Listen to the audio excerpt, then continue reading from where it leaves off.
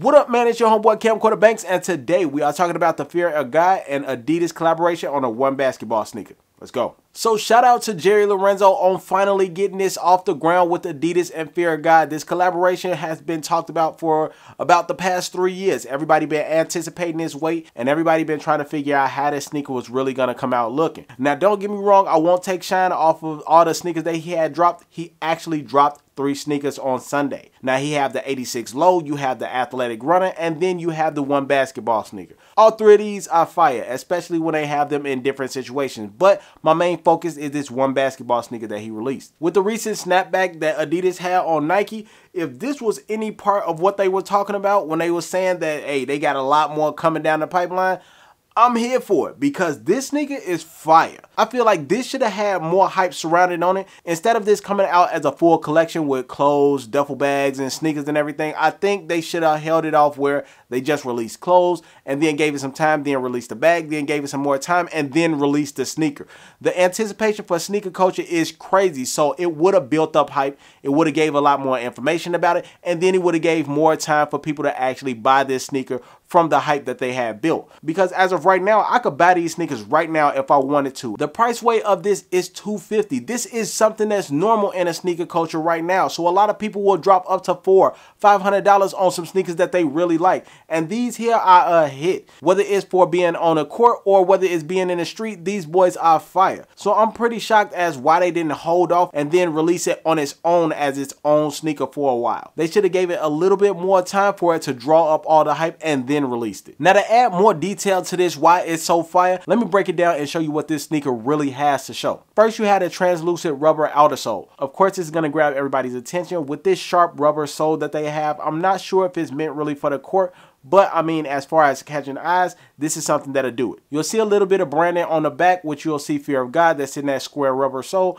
And then you'll also see on the front of the toe, you'll see that they have Fear of God, and you'll see Adidas on there as well. So you got some small branding on there, but it's not too much. Also, you have a premium knit upper with the neoprene collar. In addition to that, you have an ankle bungee with the toggle. That gives enough support for the ankle, which I think is pretty cool. And then you have a light strike midsole that's more so built for comfort. And of course, you're going to see more branding that's on there with the 3 stripes with the rib cage that's on there. I think this is absolutely fire. So this sneaker, from the outer sole to the midsole and the upper, this is a 100% fire sneaker. Now, I understand that Jerry Lorenzo's main focus was to be in athletics, and he wanted to direct it more towards sports. So of course, this being the basketball sneaker, I'm more so focused on if it's really going to be something that's meant for the court. Now, it does look like it could be both on court and off the court. One, it could be used as a lifestyle shoe because it does look very fashionable. It's eye-catching, it's very creative, and it's something that could be worn in multiple ways when somebody want to be stylish. But when you get on the court, of course, people want to be stylish when they're being on the court, but is it more so focused on sports, or is it more so focused on just showing off the fashion? Now, we've seen before multiple times where people have stepped in some stylish shoes,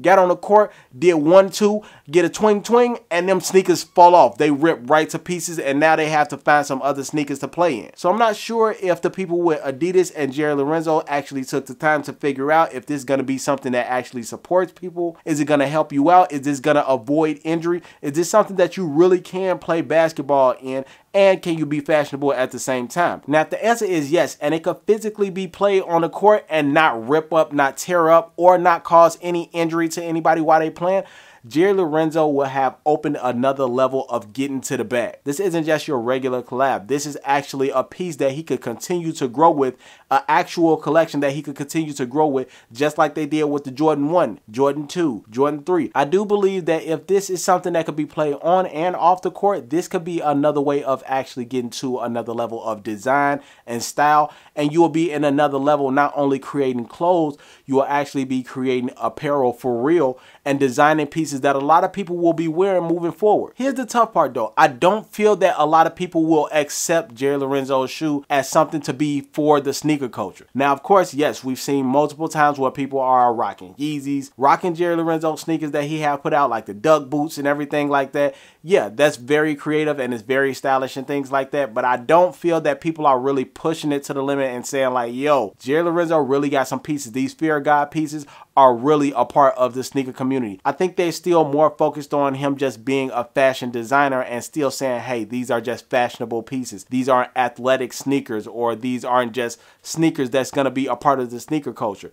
You stay over there in the fashion area, and we'll stay over here in our sneaker culture area. I'm not too sure if it's going to be like that for long, but I think that 100% this should be talked about in the sneaker community. I feel like this sneaker alone should have been sold out as soon as it dropped on Sunday. This should have been gone. But I don't know. Hopefully it does get up in the sneaker culture. But I want to hear from you all. Drop those comments down below. Let me know what you all think. Do you think it's a fire piece? Should it be accepted in the sneaker culture? Should they have held off on releasing this sneaker and waiting a little bit longer to release it on its own time? Or do you feel like they did the right thing and released it with the collection and everything because they waited long enough? I don't know. Drop that comment down below. Let me know what y'all think. With that being said, I'm going to catch up with y'all next time. Y'all already know the vibes. It's your homeboy Cam Quarterbanks. I'll see y'all soon. I'm out. I'm gonna holla at y'all. Peace.